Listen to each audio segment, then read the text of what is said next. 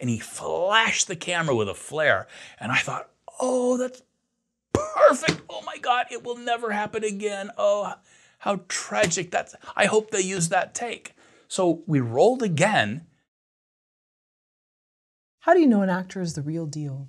Well, I would say there are different flavors of real deal. You know, there are people who bring the performance in different ways that are moving and convincing. But, you know, it's really those moments when I'm behind a camera and I disengage as a technician and become an audience member, you know, and I feel a tear in my eye, or I have to take my hand off the camera because I'm laughing so hard that it's going to shake the camera, or there's a scene in California Christmas where Callie and her mom are in the truck talking about her mom's cancer. And every time we did that scene, I just wanted to walk from behind the camera and just go give them a hug. You know, I just had this strong, like, oh my God, I'm so sorry. And those are the moments for me, you know, when, you know, or also I've worked on movies where somebody played a bad person, and you know, I remember thinking on set that, you know, that guy's kind of an asshole. And then later on, like, we become best friends, you know. So it's very weird, you know. I worked with Rutger Hauer once, and my God, that guy was just amazing. And this is another one of those things that we could do a whole one of these just with my Rutger Hauer stories. But I'll tell you, one of my favorite ones is we were shooting in Brazil, and we were shooting out in the rainforest near Ubatuba. And we were in a hut, and Rutger was standing by a window threatening somebody, and I had a low camera angle looking up at him. And I remember I was watching through the camera, and he's like, you know, yada, yada, yada, yada, yada. And his gun was chrome. And, you know, yada, yada, yada. And all of a sudden he said something. And at this precise moment, he did a gesture with the gun, and he flashed the camera with a flare. And I thought, oh, that's perfect. Oh my God, it will never happen again. Oh, how tragic. I hope they use that take. So we rolled again, and by God, he flashed the camera again. And I'm like, well, now, that can't be a coincidence. So I go up and I ask Rutger. Now, you know, Rutger's a legend. I mean, he did Blade Runner and The Hitcher and Legend and heaven knows what else. And so there's not a lot of actors I work with where I'm a fan and I just kind of have to not let that, you know, surface up. But he, you know, I just thought the world of him. And the other thing is when you get to know him, because, you know, so many of his characters are just big meanies, but he was a teddy bear. He was a gentle soul and an artist. So I go up and I say, Rutger, I said, are you flashing the lens?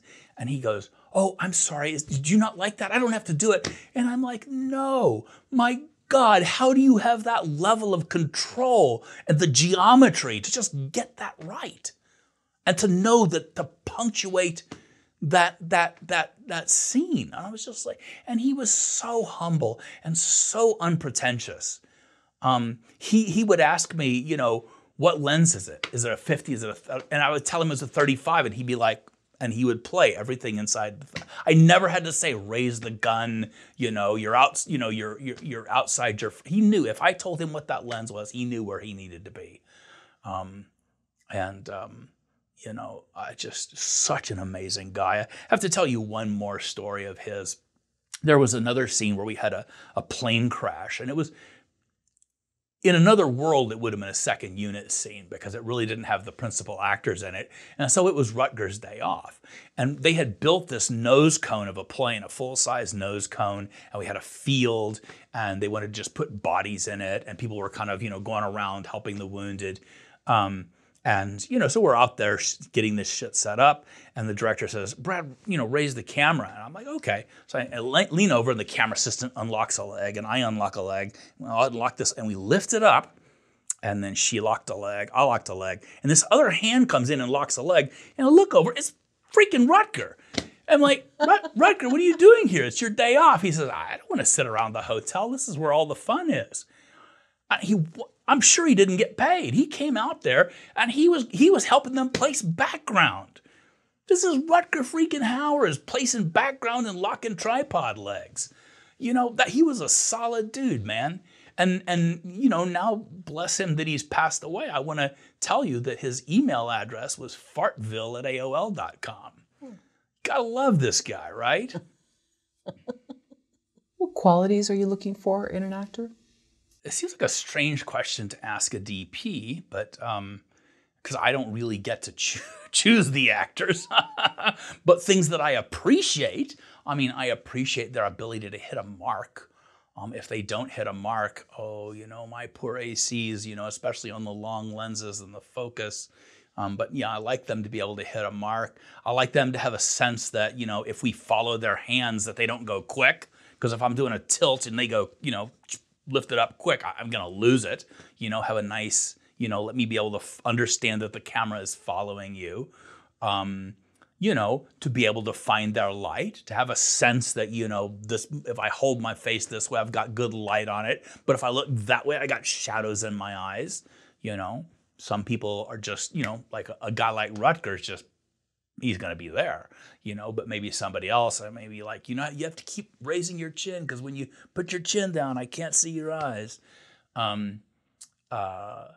The ability to have, just have a sense of where the camera is, especially with things like stunts, but, stunt coordinators can help with that. But, really, those are the things that and of course I want them to be good performers because if their performance is crap, it doesn't matter how good it looks. But, I work with good actors these days. It's been a long time since I worked with anybody that I thought was wanting as a performer. Sometimes you have the extraordinary ones. Rutger was extraordinary. I worked with Elliot Gould and Lainie Kazan. They were just stunning, fabulous. Josh and Lauren were magical, and again, I know I'm leaving out people who I shouldn't. When Cook County, Xander Berkeley, Anson Mount, Ryan Donahue, Polly Cole, all of those leads were just amazing. People wouldn't hate that movie. Everybody doesn't, but the people who just vehemently don't like it wouldn't feel that way if those characters weren't real to them, And for the people who do like the movie, it's tragic for the same reason, because those characters are real. Whereas California Christmas was just that perfect magical escape in the time of COVID for everybody who just wanted that magic. And they brought it. And, Amanda Detmer, the one who played the mom, the little girl, Hannah, they were just all of them. David Del Rio, who was Manny, Ali Afshar, the fellow who played Connor.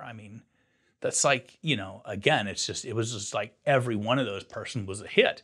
And one of the things, it's a little off topic, but one of the things I loved about it, which I credit equally to the actors and to Sean, the director, and to Lauren, the screenwriter, is that all of those characters are sympathetic. Even the ones with the conflicts, the ones that in a stereotype presentation they would be the villain. It's like they were all complex, and if you really thought about it, sympathetic. So, I love all of that kind of thing from a performance point of view. But really, again, if you ask me as a DP, it's hit your marks, find your light, and don't move so fast that the camera can't follow you.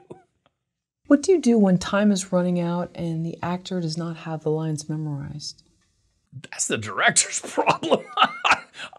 What can I do? There's not diddly squat I can do.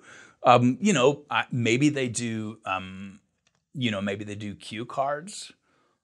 Typically, unless it's specified, we don't have a teleprompter. And even with a teleprompter, they'd be looking into the lens. You could take a teleprompter and put it off outside the lens. I don't know, if I was the director, what would I do? I guess I would cover it in a way that I could try and be on angles where I could loop it later. I would try, and I would simplify the dialogue. I would cut stuff out, like how, Can you at least memorize this? And if it was a chronic problem, I guess you'd have to think about recasting. So yeah, that's my answer.